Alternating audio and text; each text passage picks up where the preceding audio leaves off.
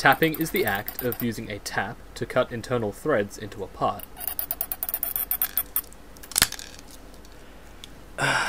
God. I'm not very good at it.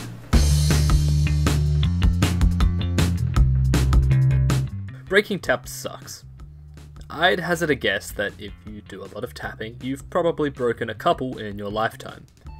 For years I didn't really do much tapping at all, but in recent times I've come to appreciate its usefulness a lot more. Case in point, the new die filer. Its actuation mechanism uses 27 tapped holes, which serve to keep it much more compact than it would be otherwise. But with tapping a lot, I quickly became annoyed with the process. Aside from breaking small taps being irritating, setting up parts that are not square or rectangular can be annoying and time-consuming, so I wanted a solution that would let me quickly hold any part.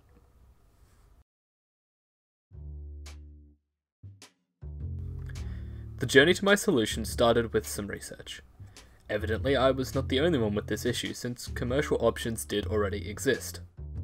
Called some combination of tap stand, tapping jig, tapping machine, etc., these tapping tools serve to keep your taps straight and accurate, while supporting the tap to give you more control and, ideally, break less taps. These tools, especially the Grizzly one, are all pretty well reviewed, but most were out of my price range and none of them really solved my work holding issue. So I set around designing my own solution. Off the bat, I knew I didn't want to use any sort of cross-slide style table, so I had to come up with an alternate mechanism. I came up with a method using a combination of rotary and linear movement to access everywhere on the part. I found out after that this was similar to a tool called a float lock vise, sometimes found on drill presses.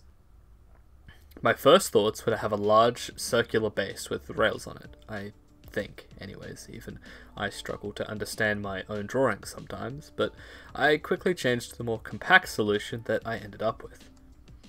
Conveniently, I already had a good mini vise designed and made, so I opted to modify this as my work holding, rather than design a new system.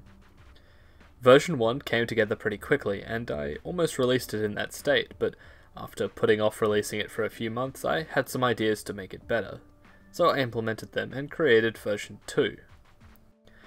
The main changes here were to add a latch to the back of the column to allow the whole vise setup to be removed. I also changed from an ER11 chuck to an ER16 chuck to allow me to use 8mm mounting hardware. This was specifically so that I could change to using linear bearings instead of regular ones. I used this for a while longer and found it to my liking. The final addition to the design was to make a storage case to keep everything in order, like taps, collets, and alternate vice jaws for holding different types of parts, but I'll go over that more in just a second. And that leaves us with the completed project.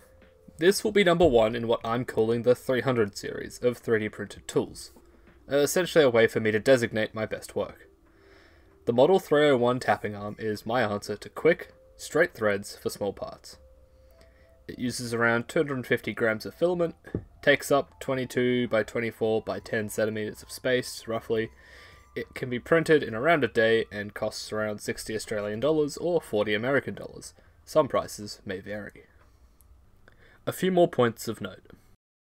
It sits on a base of MDF that I cut out on my 3018 CNC. You can use a base like this or bolt it directly to a bench.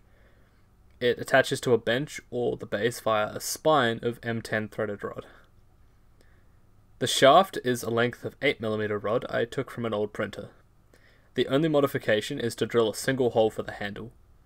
A spring keeps the shaft and tap from hitting the base. Okay, so for the rest of the video, it's going to be kind of rambly, unscripted, just going over some of the features and elements of the tool that I haven't really covered elsewhere. So, to begin with, you might notice that it's bolted to a bench. Same spine, same mounting system, there's nothing changed. It's just, instead of being on the base that's normally on, it's instead bolted to a bench. This has some advantages, like it's just more rigid, it feels more stable to use, but usually I keep it on the base so I can store it away nice and easily. But anyways, let's begin with, I've already got the rectangular vise set up in there. So let's say I had a piece like this, a bunch of holes that I wanted to tap. take it in the vise, clamp it down, and then this is the nice thing about this system over some of the commercial ones, is that I'm able to quickly move between all these different holes to tap them without having to unclamp the part, whereas with the commercial systems you had to unclamp and move the vice setup each time, which seemed kind of painful. With like a float lock setup, it's not even locking, it's just a floating setup like this, this rotary movement isn't going to move the part, so there's no actual reason to lock it down in this setup, so it keeps it nice and quick to move between different holes.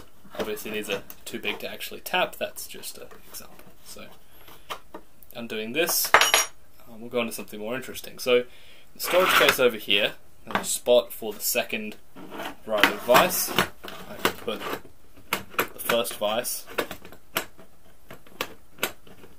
God damn it. Doing this blindfolded backwards is... There we go. I was doing it too high.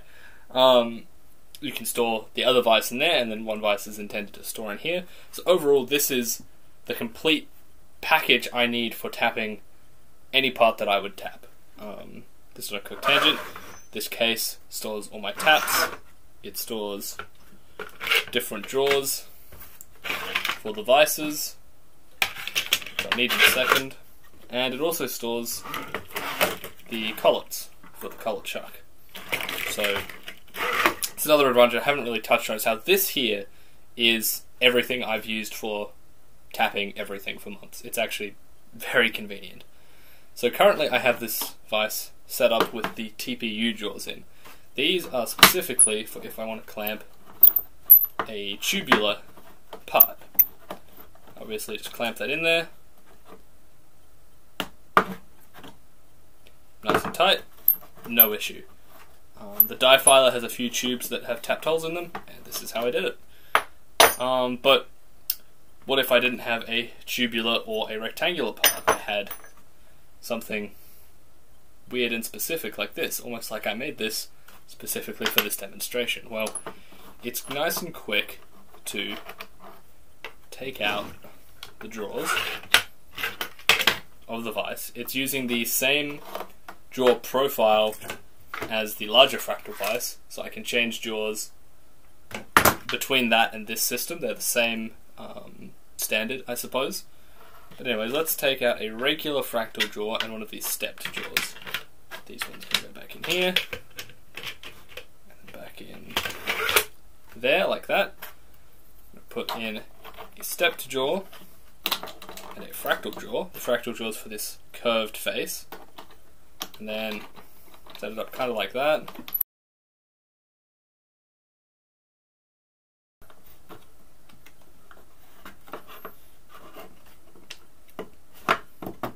Set it, and then just like that, you have a pretty strangely shaped part set up. Wait, which hole is it? That one. I've had to do this take a few times. This cart's getting kind of full of holes now. But we do that, and then we can begin the tapping. I admit I have oversized this hole intentionally for the purpose of making this demonstration go faster, because who wants to watch a man tapping, right? But I've used this properly with regular sized holes for quite some time with absolutely no issue.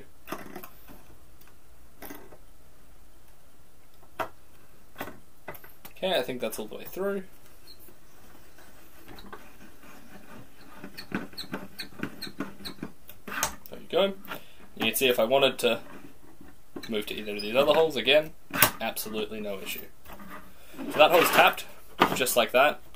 And again, even if you're not tapping weirdly shaped parts like this often, it's not like a big deal to have these extra drawers. Like, I think having this vise for the tube capabilities alone makes this worth having.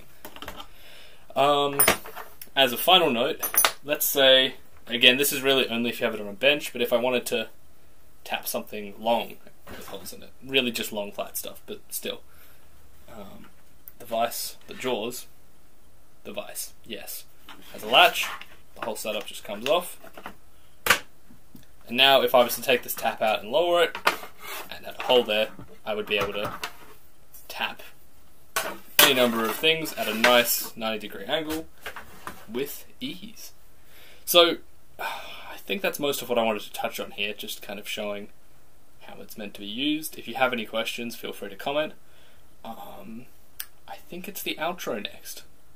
I hope it's the outro. And yes, just as I predicted, this is in fact the outro. Truly, my foresight is unmatched. Anyways, if you liked the video, remember to like the video and subscribe and all that stuff. The files will be linked in the description, and there'll be a build guide sometime. It'll happen, probably in the next week. It's not a particularly difficult one. So, thanks as always for watching, and I'll hopefully see you in the next one.